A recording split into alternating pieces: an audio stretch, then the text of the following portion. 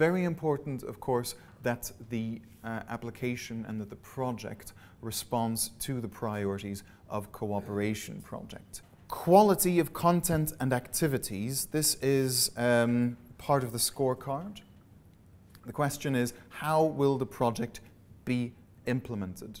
There's a question that can be a bit of a, it's not a trick question, but it can be tricky to understand how this is meant. The question is, how is the budget proportionate to what the project implements? That just means, have you thought about how much the different aspects will cost? And what they will be looking for here is a balance behind the costs. So will you be spending over half of the project costs on just running the project and on paying project coordinators just to run the project?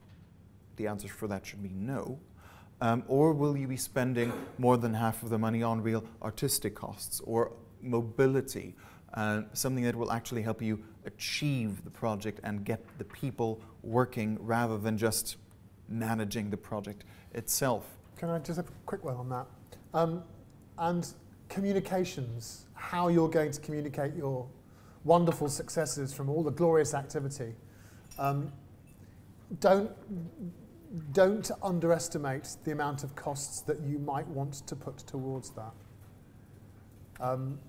Because, yes, of course one wants to focus on what you're going to be doing together, but actually the European Union is an economic development agency and it likes to see a euro for its pound. I can't quite make that metaphor work without getting very Brexitly tied up. But you know, you can see where I'm going with this. So please don't underestimate the amount of budget that is proportionate in terms of this particular issue to communicating and who you're going to be communicating with and the costs inherent in that. Going back to this question of the quality of the content and activities, it sounds terrible, but what you will want to demonstrate is also how good the project is going to be. And I think under Arts Council England, they will be looking at questions of excellence. So this concept and idea of artistic excellence, this is kind of what this applies to. So how well will the project be run? How experienced are the professionals that will be running this? And how does what you will be doing really have an impact and really have an influence? Are these tried and tested methods? Are these existing platforms that you will be working with? So, say a festival or a certain channel or European networks. So they will want to, I will always rephrase this, you will want to make understandable how well the project will be run. So this is kind of what the quality question is about. And back to what Jonathan was saying, communication and dissemination, this is really, really important. And these are two different parts, actually. Communication is how will you communicate the project? So a website perhaps for the project, social media perhaps for the project, flyers, a comms strategy for the different aspects of the project.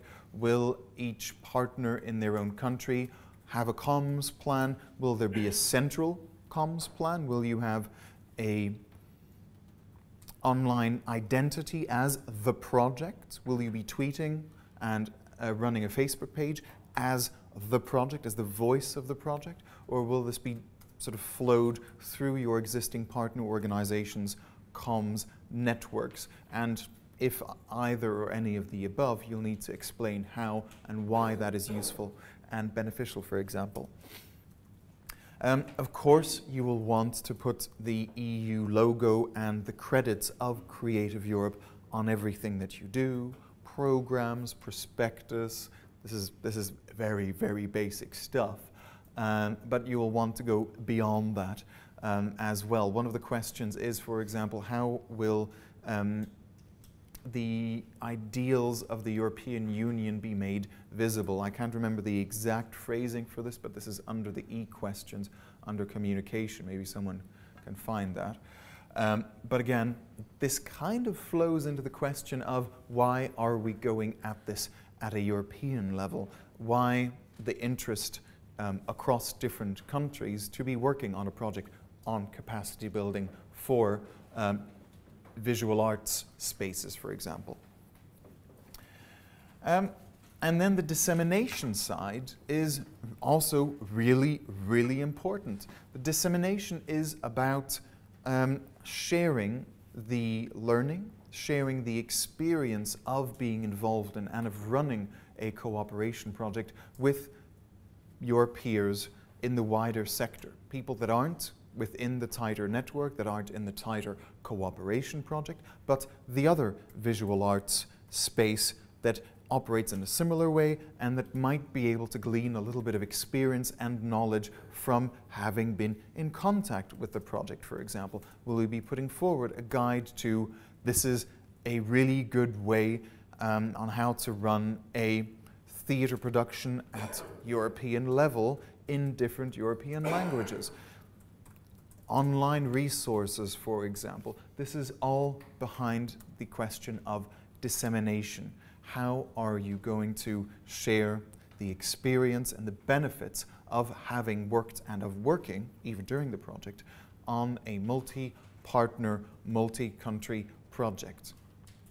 Because the short version is, this shouldn't just be for you and the partners and the people who came to events. This really should aim to influence the wider sector. And I will try and skip back to an earlier slide. Here we go. Because ultimately, what cooperation projects should also aim to do is strengthen the sector's capacity to operate transnationally, promote circulation of works and people. So see how, through your dissemination plan, you can show how your project will, to a degree, change the world roughly along these lines. So if you can cross-reference or refer back to how much of a Creative Europe project your application is, the better you will be doing at scoring the points, and hopefully the better your project will be at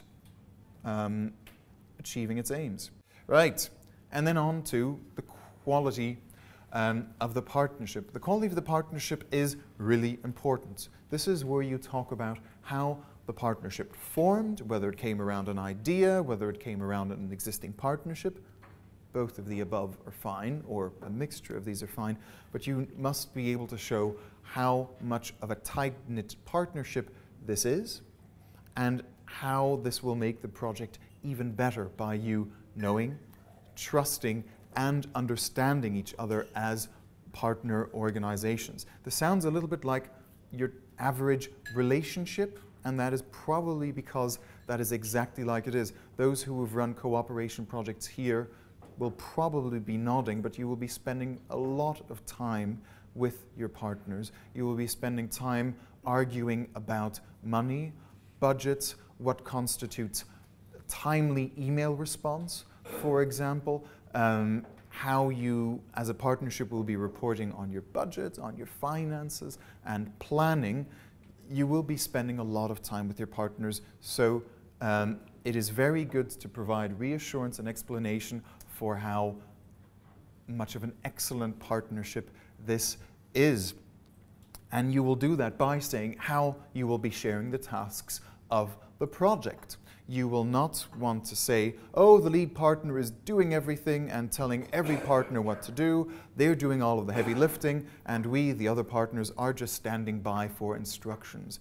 This is not what you will want to put in the e-form, and probably also not what you will find desirable as part of a useful partnership. So you will want to preempt these kinds of questions and expectations of shoddy partnerships, last-minute applications. So this is also useful for you as a partnership to think through how you will be running the project.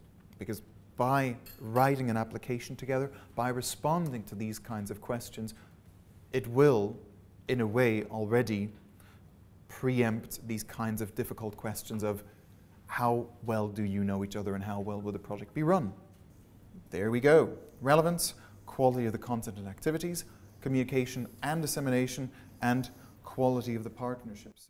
Lead partners. The lead partner is the one organisation that leads it and that is in charge. Then there are full partners. Full partners have to come from that list of countries. And money can flow to them directly, although actually it all goes through the lead partner and then is disbursed. There are then associate partners and third country partners. Now, up to 30% of the total project spend can be spent outside the eligible EU area, but money cannot flow directly to non-full partners. So you have to think about a clever way of constructing a financial relationship between your non-eligible countries and effectively your lead partner, because that's the way the money is going to flow. So you can do it, but you'll need, at the very least, an additional bilateral agreement between those two boards of those organisations, as well as the rest of the partnership signing up to that bilateral agreement.